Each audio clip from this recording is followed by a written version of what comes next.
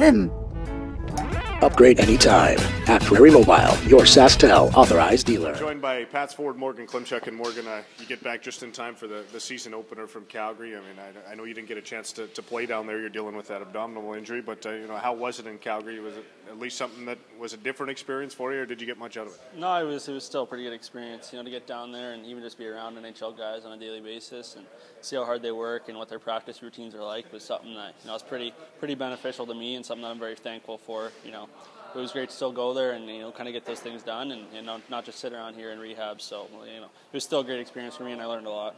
How was the rehab in Calgary? They have another level there. I mean, it's pro and they got some pretty good guys doing that. Not to say Greg Mayer doesn't know what he's doing, but is it something different there? No, it's great here for sure. But they have some luxuries there that are pretty, I guess, professional. It was the word I would use. Obviously they got some tools there that we don't have here. I got an MRI, a couple times just to make sure everything was okay, and using a laser and things like that. It's something that really helps speed up the recovery time and something that they're very thankful for. But like you said, Greg does a very good job here.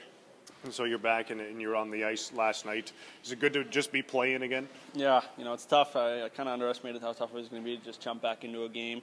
It's one thing to be in practice shape and pretty good shape off ice, but to actually get back into a game and get hit, kind of get your timing back is something that will take a little bit, but it was good to get back out there for sure. What happened last night? I mean, it looked so good in the first period. You guys played so well. You took the early lead, and then what happened in the second and third? Yeah, we played a pretty structured game in the first period. We stuck to the systems. We kept things simple and played our game, and we kind of got away from that in the next two periods.